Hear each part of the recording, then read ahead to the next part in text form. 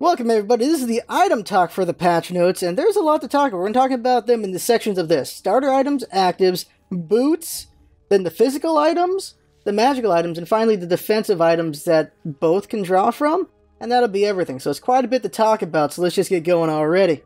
So first up is the starter items, and let's go ahead and look at that. So starter items here, all of them can be covered as a physical god, so... Because, let's see here, the Vampiric Shroud, no changes. First one we should probably talk about is the Death's Toll. So Death's Toll, they took away the attack speed on it, but they gave it +1 HP per hit. So that's a good trade-off, right? I guess it is. The attack speed's not a big number, but it's a bit of a loss there, not having attack speed in another item. Then you got Mark of the Vanguard, which gained another 50 health to it, which can be very useful. That's another like basic attacker ability at the start of the game that can be helpful. I don't know if I'd take it over other items, though, for sure. Watcher's Gift is very important for supports, of course, and that is, you no longer get the HP 5 or MP 5, but you do get it sort of as a passive. So what happens is, within 60 range of minions getting killed, you gain +4 gold, and you also get 10 health and 5 mana. So you want to be in the lane quite a bit to get that. And what's great is it doesn't matter who gets the killing blow, minions or gods, doesn't matter, you get that bonus gold. So that's pretty nice there. What this does is it's really trying to make supports be more in lane than roamy, from what I can tell with this. Just saying, you gotta be within range, you don't have to get the last hits though. I mean, you don't need your hunter to get the last hits though, so that's good. And it's just really enforcing just you sticking around. You also notice that from when we talk about boots, with Midas boots being gone, they really want the support to just stick around.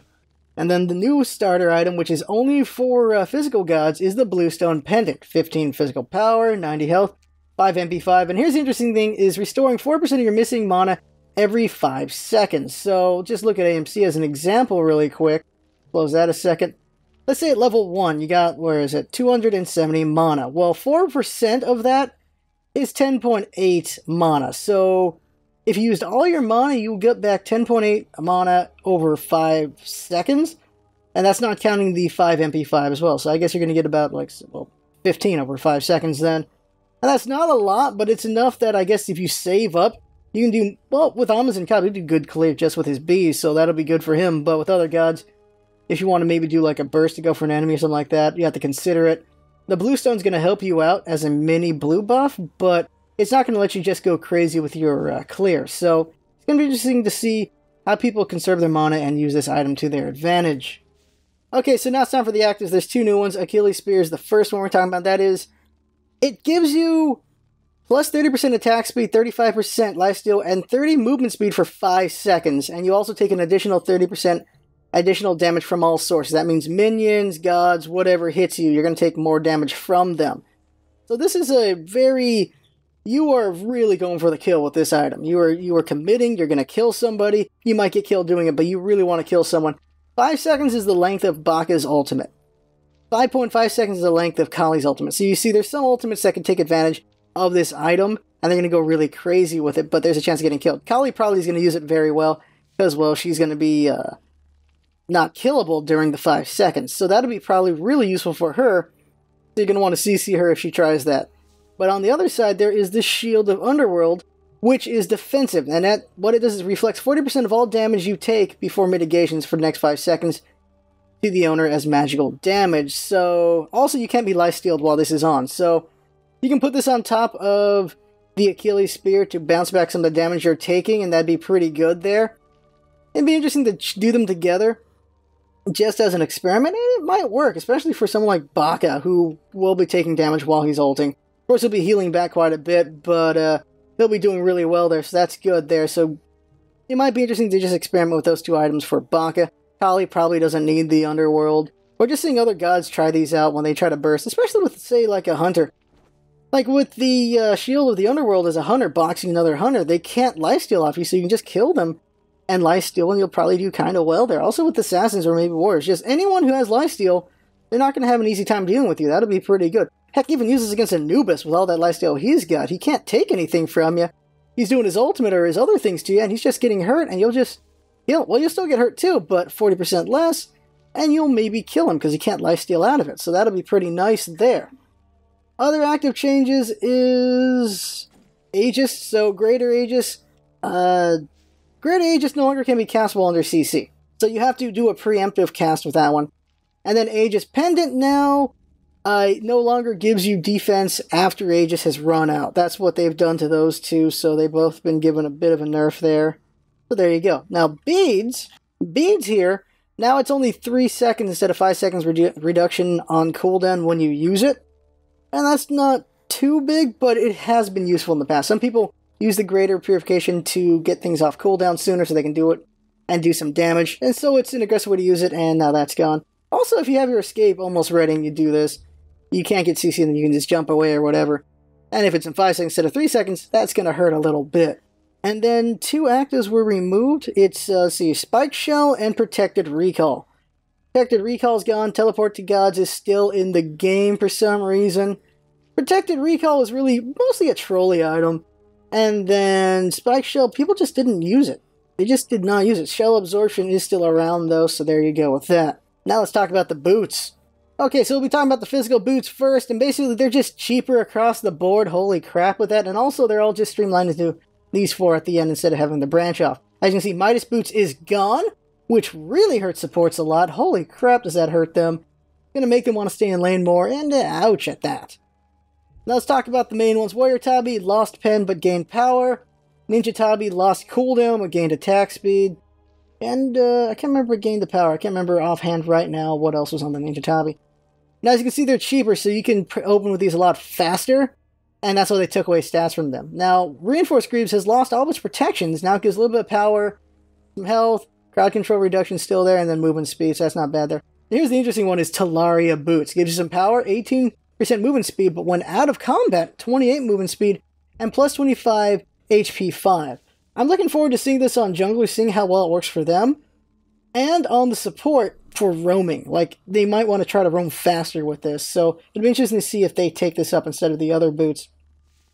Then the question is, what about the other 3 roles, as they are at the moment, which is solo, mid, and the hunter, well, ADC, because Magical's going to be that too. So, solo, maybe it's a thought, but I don't know how good it'll be. Like, you'll be attacking between waves, and the waves will take long enough that you could be out of combat to take advantage of the passive.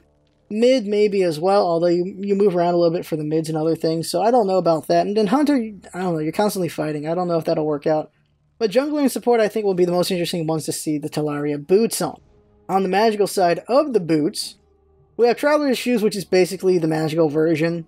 It's just, at this price, same thing for Reinforced Shoes, it's just basically the magical version at this price. Like, they're different price from their physical side. Now, the magical shoes over here, Shoes of Magi lost pen, gained power. Shoes of Focus lost mana, I don't remember how much power it had, and it kept its cooldown. So this is the only cooldown shoes or boots in the game is this one right here.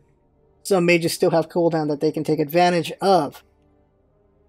And in general, the idea really is that they're shaking up the support by taking away Midas, and also with their Change the Watcher's gift, but also just shaking up a little bit on, well, cooldown and pen. Like, you can't get pen and cooldown as easily at the start as you used to. So it's going to be interesting to see how people build because of that. They're really trying to shake up builds and standard builds. That's really the idea there. Now for the meat, we're going to talk about the physical items and the magical items, and then defensive items that can be used by both sides. So the physical gods have a lot of items changed. So there's a lot to go here. So first up is Aussie. Drain Blade is no longer there anymore. Aussie's a bit cheaper. Light Blade has 15% attack speed to compensate for that, and so it takes a while to get to the Aussie now, just because you don't have a Draining Blade to get on your way there. So when you get this, or you want to get one of the other ones, it's up to you. And then over here, Quinsize has been nerfed from 25% attack speed to 15%, and also lost 5% down to 4% on its passive. Now, it's still going to be a good item, probably still really good on the hyper carries. On the hunters, we'll probably still see them use it in their builds. The Zabicorn, the Unicorn, the other corns, Candy Corn, all those builds, we'll probably still see it on them, maybe. We'll really see, they're probably going to do their evaluation of min-maxing, see what they feel will still work. Well, is it better to do this or go for the crits? Who knows? But we'll see what builds get affected by that. I still think it'll be good on the really attack speed heavy gods, but maybe it's not required on every god. I don't know. Quinsize has been the king of the land for a while. I don't know if this is enough to change it. Some people think it's the death of Quinsize. I don't think it is. It's still quite useful just a little bit slower. Moving down to Bloodforge since it's on the list. Bloodforge has been changed. It is cheaper now, and its lifesteal has been changed. It doesn't have as many stacks on it.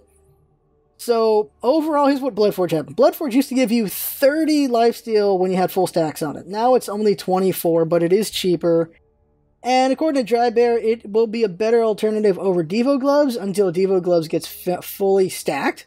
So that means just get Devo Gloves. But he's saying it's an alternative to try to start out with this instead of this, is what he's saying. And I'd rather just go for the Devo Gloves. I feel like you always got to fight for the mid to late game. The early game can change things, but you've seen games that I've been in where early game can be negated pretty well. So I'd rather go for the longer fight. So Devo Gloves for sure. Now the Aki Evil got the same treatment as Asi, where it goes to tier 2. And this item now has pen on it, so that actually makes it a little bit better, seeing as how it steals power. Now it also gives you pen, so that's going to be a little more biting when fighting physical guns. That's pretty nice there, and I look forward to trying it out. It is pretty cheap, so you can go for a pretty cheap early build with this item and see what you can do with it. Now on the other side with Charge Bow and Odysseus Bow, what's nice about this is now it's more reliable. Every 4th hit now procs. Instead of it being 25% chance and never, ever casting, now it's every 4th hit. That's pretty good. Makes it more reliable. Interested to see how it'll do with clearing. And this will be worth experimenting for dang sure. Moving over to a different item, let's go ahead and take a look at the Hydras. So, no change over here. All the changes here at the Hydras. Hydra Star and Hydra's Lament. They are now cheaper, way cheaper. They do less damage, but they come up sooner on the passive. But if you miss your basic attack after doing ability, then you miss the opportunity damage, which is a little not so good. So, Hydras theoretically could be better, could be worse. I'm not really sure. I think if you're highly skilled, maybe it's better because you can do things more often. But for a god that relies on big burst, the more expensive Hydra was probably better. So, you usually see this on Loki using Hydra's Lament. So, having a smaller burst on Loki, probably not better for him. So, for a Loki player, probably not as good. For other players, probably maybe as useful. I'm not sure. Just got to evaluate it some more. But I kind of don't like it. Personally, though, that's me.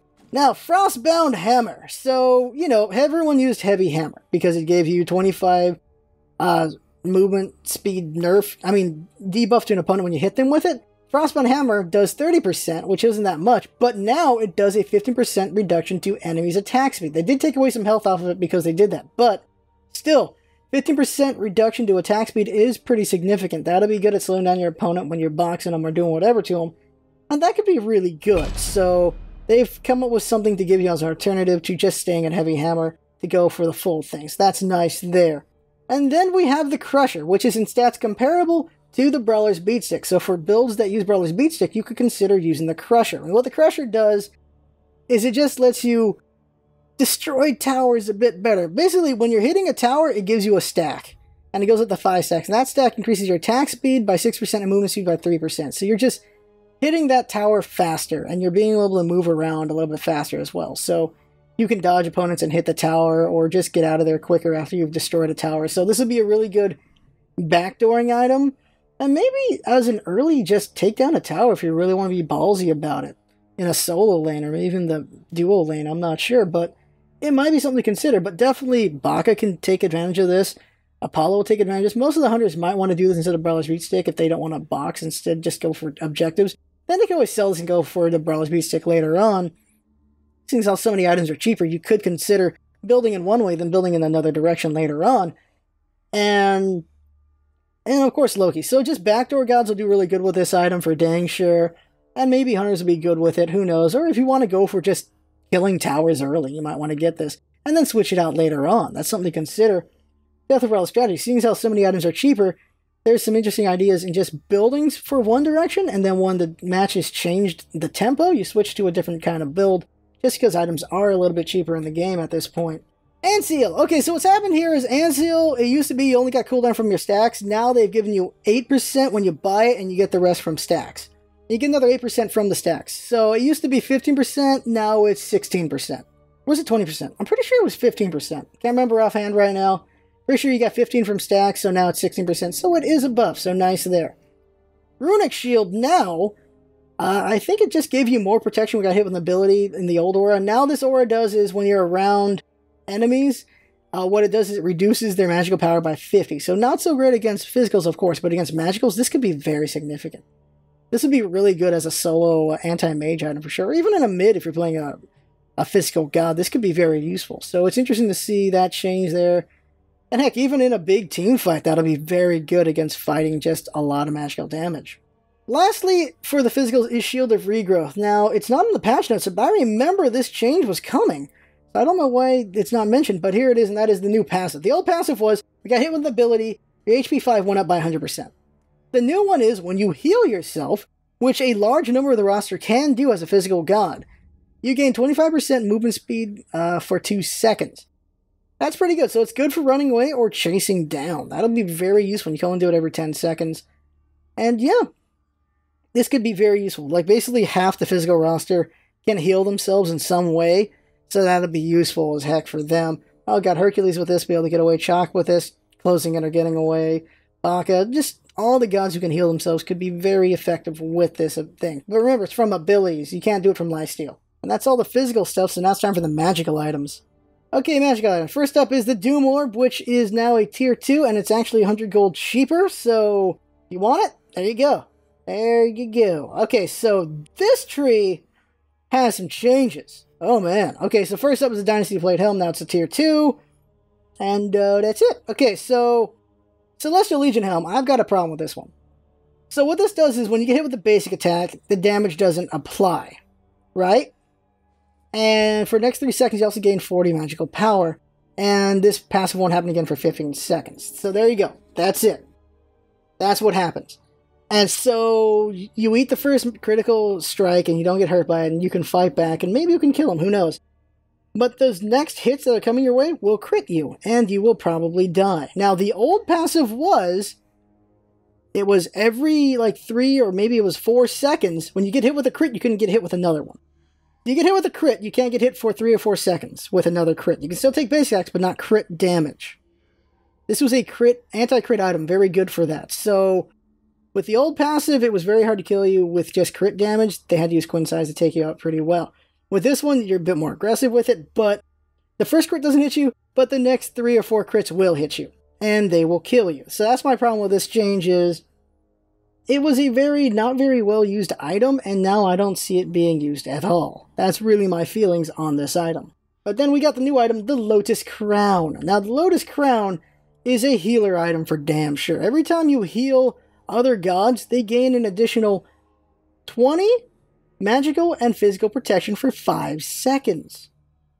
I believe healing yourself counts with this as well, so you can make yourself very hard to kill as well. So give this a Chung, or give this to Hell, give this to Ra. Just give it to a healer. Heal your teammates, and they're going to be harder to kill. Now, will this work on Hades himself? That's what I'm wondering. If Hades can use this on himself with his heal, he can be pretty damn aggressive with that thing. Dude, your 1-3 combo, heal yourself, you got about 20 protection on both sides of that, so that'll be really nice to open up, and then you do your ultimate for those 5 seconds, so you have some additional protection. That is a guess. I am not sure if it actually works on him. I assume it does at the moment, and I have to test that out. But that would be very interesting to use on him. But just healers in general are going to make a team fight very hard to deal with. And just think about like a support healer with this, and if they got the Salve and the other item, which we'll talk about later, if they got that and all that protection for the team, that'll be nuts. Very nuts. So, lifesteal items. Pythagorean's Piece is now over here on the Bancroft side, and it has cooldown. Still not going to use it. Okay, over here, Polynomicon. Polynomicon now, it has an extra 10% on magical power contribution to the next basic attack. You can cast it. You can do it sooner instead of forcing it every 3 seconds, and it lasts 8 seconds before you have to use it. Now, if you miss your basic attack, you can't use it. If you miss your basic attack, it doesn't do anything because it missed. You didn't hit anybody. That power is wasted. You have to wait for your next ability cast to get another Polynomicon hit. Now, I feel less about this than I do for the Hydra's Lament, just because mages usually are able to hold you down for a position to do the basic attacks. Scylla with her wolf tickles will get you. Zeus is usually pretty accurate. Kronos, he stuns you and then hits you with a basic attack. You see, gods who might really use this as far as mages go will probably have a better time landing their basic attacks because of the CC they have. So I'm not as apprehensive about this as I am about the Hydras. And then finally, Voidstone is 100 gold cheaper, so yay for me, because I like that item. Now it's time for the general defensive items. First up that needs to be talked about is the Blade. So Wingblade, 50 HP has been taken off of it, that's it. Witchblade, though, has lost the movement speed buff to it. Oh, that hurts a lot of solo gods. That hurts hunters. That hurts a lot of gods that like the Witchblade. Because the movement speed was really nice. Give this to Baka, he's crazy. Give this to Osiris, he's crazy. Give this to Chuck, he's crazy. Give this to some of the hunters, they're crazy. So that movement speed does hurt a little bit. It'll still probably be useful as a counter item, but it does hurt losing that movement speed, so woof. But we'll probably still see people building this item. It just won't be as, well, effective as it used to be because, of course, it got nerfed, obviously. Here's a big one. Spirit Robe and Magi's Blessing. Magi's Blessing no longer has CC reduction. Now it's just that immunity for the 1 second after the bubble gets burst, which Magi's Blessing was a very core item, so they're doing this to give you a choice between Magi's Blessing and Hide of Urchin and Spirit Robe. And Spirit Robe is amazing. Spirit Robe now is 40 protection on magical and physical. And you get 15% cooldown on that. Not only that, but when you get hit with a CC, a hard CC, for 3 seconds, you take 15% less damage. You get 15% damage mitigation. Every 10 seconds you can do this. This is going to be great on tankier gods. Like, even if you are a squishy god, you want to have one defensive item, this might be the one you go for, because you might get caught. Although, actually, Magi's Blessing might still be good for you, because usually when you're a squishy god, you expect to get caught with 1 CC, and then you just get the hell out of there. While Spirit Robe, though, if you think it'll be in the nitty-gritty, maybe it'll be good for you. That Spirit Robe just looks nice. Very nice. Very much worth considering. Now I think all three are worth picking up depending on what gods you're playing. And that's good. Certain tanky gods will want the Hide of Urchin, certain tanky gods want the Spirit Robe, and certain tanky gods will want the Magi's Blessing. Squishiers will probably still want the Magi's Blessing because of CC if they don't have beads, or if their beads is used up. And so there's just a lot of good choices here. So this is a very strong tree. And it's time for the last one. Sovereignty nerfed. Yeah. Sovereignty lost some protection, and its aura is not as good. It doesn't give you physical and magical protection anymore. It just gives you 20 magical and 25 HP 5. So it lost that be-all choice to it. Of course, it did lose a lot of gold to buy it, though, so it is cheaper. And then on the other side is the magical version of the Sovereignty, and that is the Heartward Amulet. Gives you HP, gives you magic protection, lets you have an aura of physical protection, and 20 MP 5. So what a lot of supports are talking about, even the pro supports are saying, you're going to get both of these items. So you're going to get Sovereignty and the Heartward Amulet, because they're basically Sovereignty, but you got to get them both. And they're cheap enough that you can afford to get them both as a support. And so that's going to be your core build. You're going to go ahead and get the Watchers, you're going to get a boot of some kind, you're going to get these two, and there's your first 4 items. When it used to be your first 3 items were Watchers, Midas, and Sovereignty guaranteed. So it's going to be interesting to see if people try to shake up the meta, but right now it looks like the pro belief has been these 2 items. And I don't know if that's changed over the last few days or not, but last time I read their opinions, that's what it was. But who knows? Maybe their opinions will change as it goes on. This is the first day of Season 2, though they've been playing in the PTS, so their opinion probably is weighted pretty well already. But that's what you got to think about is, what do you want to do? So let's just summarize everything in general. In general, a lot of items got cheaper, especially the boots. And of course, you can see Sob is cheaper, and a couple other ones cheaper, like the Hydra's Lament and stuff like that. And the idea to the cheaperness is, one, because they took away stats, it makes you want to vary up your build a little bit more. But also, it lets you get to later builds sooner. Like, you can get to 4th, 5th, and 6th item a lot faster because everything is so much cheaper on the starting end of things. So it's going to be interesting to see how that's affected, of course, also with the blue buff gone on the long lane, but also you get the Soul Stone for the physical gods. It's going to be interesting to see how clear is handled there, how the support's going to handle that situation, if the meta will change at all as well. Like, will we see the duo somewhere else? Will they go over to the short lane and Solo has to deal with the long lane? What's going to happen? Well, there's going to be a lot of upheaval over the next 2 months or so to see what happens to the meta, and these items will be affecting that as well.